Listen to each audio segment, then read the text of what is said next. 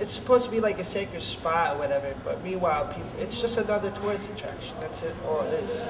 Tragedy. It's a hit.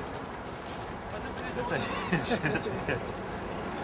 We have the Trade Center snow globes. This is, and the ships fly around. You can actually make the ships crash into the building. It's like Disneyland. Disneyland. It's Disneyland for adults.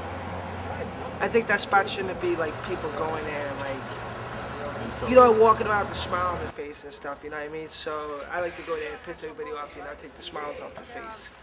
Ooh, Bob, you like that one? That is a sacred cross. Oh, I see the cross. Yes. Still up there? Yeah, it's right over there. Oh, okay, I didn't even see it. This is my website that I'm promoting, and I sell Jesus dress-up fridge magnets that you can buy off the internet. All right. Well, I'm a pastor. That's why I'm asking. Oh, I was okay, just great. curious. Yeah. I'm an atheist. Are you? Yes. I'm sorry. No. I was going to say I'm sorry to you.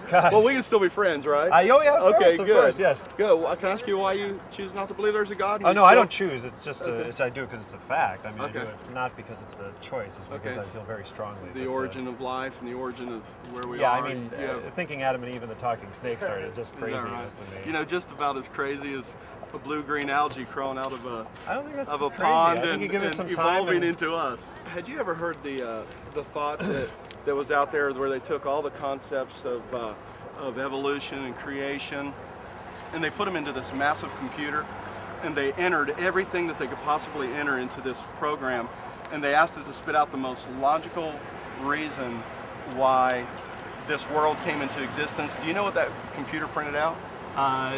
Did it say Adam and Eve and a talking snake? Genesis chapter 1. It's not about Adam and Eve and a talking snake.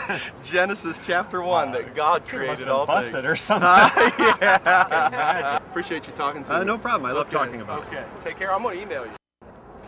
He's a pastor. Yes. He's not a pasturer. He's a pastor. What's the difference? A pasturer is where cows graze. Okay, my bad.